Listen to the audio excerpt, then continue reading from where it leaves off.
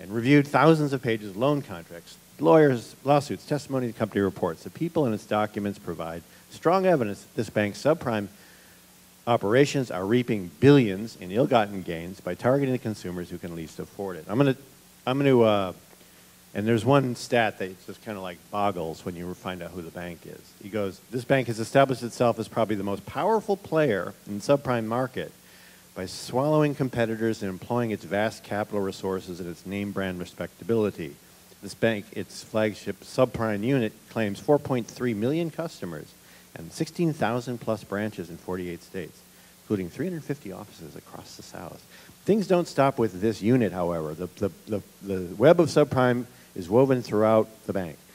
This executive's company has refashioned itself into a full-service subprime enterprise, one that makes high-cost loans and sells securities back to. In 2000, one study calculated nearly 3 of every 4 mortgages originated within this lending empire was made by its higher interest subprime affiliates. Nearly 180,000 loans out of a total of 240,000. So check it out. The bank is Citigroup.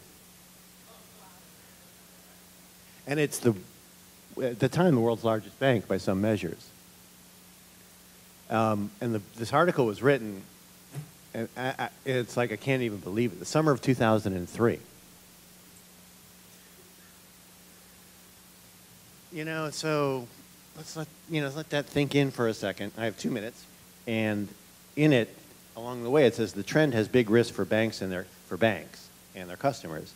The banking behemoths have gained a reputation for ingenuity at generating growth by tinkering with consumer interest rates and tacking on myriad fees. Period, full stop, that's it. And then now back to our show. And the thing is, you can't call these stories uncritical or even uninteresting. They actually are interesting. But like I said, I critiqued this thing. I said this tinkering with rates and tech and a myriad of fees packs a lot of bad behavior into a very small space. And the thing is, the distinctive aspect of information of the kind that Anya was mentioning is that economists call it a public good. Everybody benefits if there's good information, just like everybody benefits from a good government. But because everybody benefits, nobody has an incentive to supply it. So there is inevitably an undersupply of public goods. And so this, in a way, is the fundamental problem of getting a supply of disinterested good information about our economy, about society, about anything. There are strong private incentives for distorted information. So there are strong incentives if you have a political agenda to get information out about why it is that the stimulus is not going to work, even if it's not true. Advertisers have an incentive to get out information about why, taking out a 30% interest rate mortgage is a good idea, and you'll enjoy it. If you're supplying information and it's being financed by advertisers, you have to be a little bit tame to the advertisers. You have to be, sensitive to their concerns. So if one of your major advertisers are the banks, you're not likely to say that the banks are engaged in corruption and exploitation and all those things. And so, in a way, the basic business model of news delivery in the United States for a very long time was inherently biased. There's another problem, though, for most media. They're competitive, but being competitive means that you succeed by access to stories. And who has the information? Well, typically, if you started thinking about who has the information, people usually who have the information have an incentive for you to tell their story in a particular way.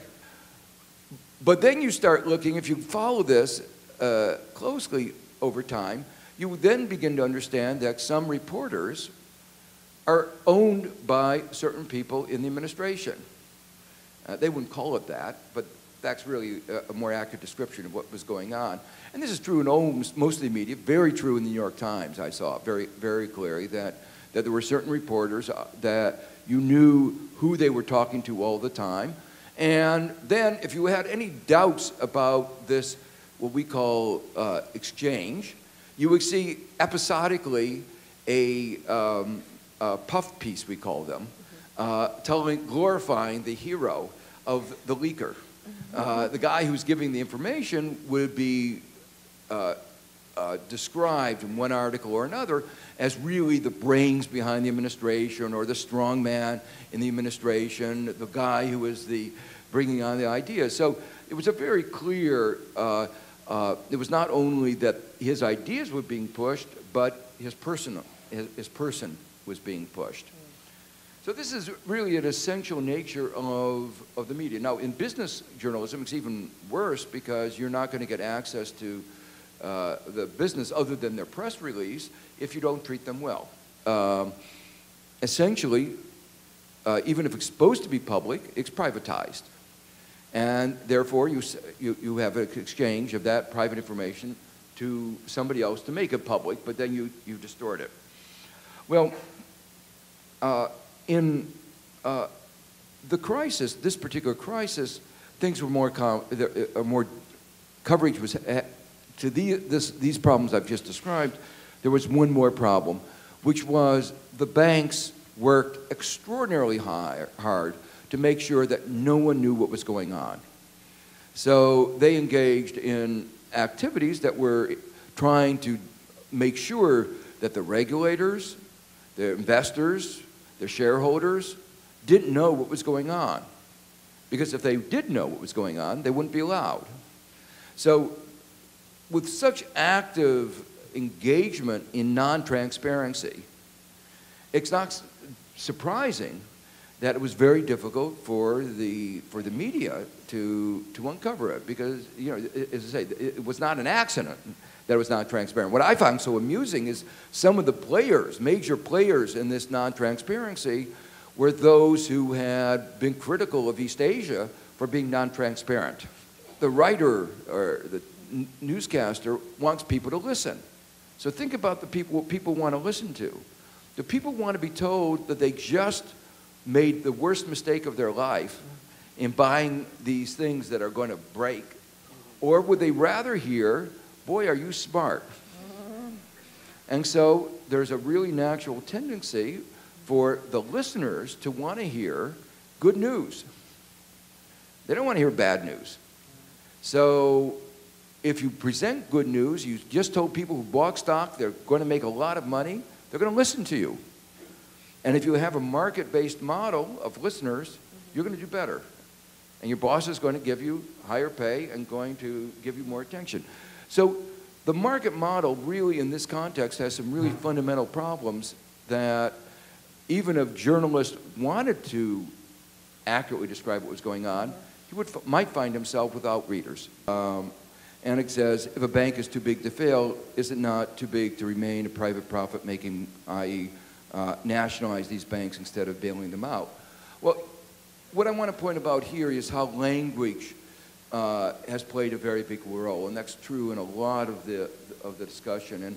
And again, the media needs to be a little bit more active in thinking about the language. So the word nationalization has certain connotations in the United States. If they used another word that actually is just as descriptive, which is ordinary rules, conservatorship, or bankruptcy, or, you know, all of these are usual procedures when you can't pay your creditors, you're supposed to shut down the institution. And then something happens. You have Chapter 11. In banks, we have a procedure that's like Chapter 11 or like bankruptcy. We just call it a conservatorship. If they had used that word, and we would have realized that we were actually suspending the rules of capitalism when we bailed them out.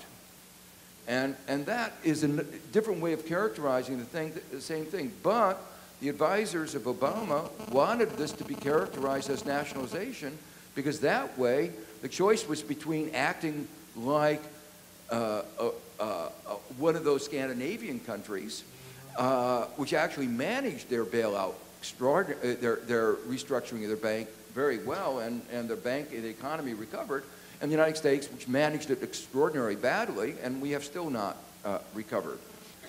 In the aftermath of the crisis in Europe, there was a lot of discussion of a new capitalism, a lot of discussion about something was wrong with the market model, and we need to think about the rules of the game. And this was, and actually the political leaders, people like Sarkozy on the right, talked about that the crisis showed that something was wrong with the way our system worked. And that was not meant to be a statement that we ought to move away from a market economy, but it was a statement that the rules, our current rules, the way we run today, are not ideal. And we ought to be thinking about fundamental reforms. What's so interesting is that has not happened in the United States. And the press has not really taken an active role in saying, you know, something went wrong. And the rules of the game are really, there's something peculiar about the way we run our economy. So this is a deeper point. It goes to the basic premises of Friedmanite economics. It goes to the premises of how economies function. And that discussion of what are the bases of well-functioning economies, I think ought to still be discussed, because obviously the economy is not back working like it should. And the final interesting question, there are lots of interesting questions. The final one shows the conflicts of interest that we all have. The question says, because most of us have a substantial amount of our money in stocks, most of us is actually not true. 50% of Americans have no financial assets, but probably most of the people here probably do. Anyway, most of, and they often indirectly do through pension funds, which they're not really fully aware of. Doesn't that make many of us environmental advocates ambivalent about attacking corporations that are both polluting and providing us without retirement funds? Well, I think it does illustrate the mixed roles that all of us as citizens are in, and that fortunately I think most of us really do separate our roles, and even if we have pension funds that own BP, or even if we have are adversely affected privately, we understand, try to separate out our role as citizens. But the interesting thing, again from the press, was the coverage of the BP spill in the UK versus the United States. Because BP is the largest corporation, about 10% I think of the of the capitalization stock market in the UK. And they took a very defensive role in interpretation of the BP spill. So this issue of interest is always going to be there, even when it's not just the company itself. As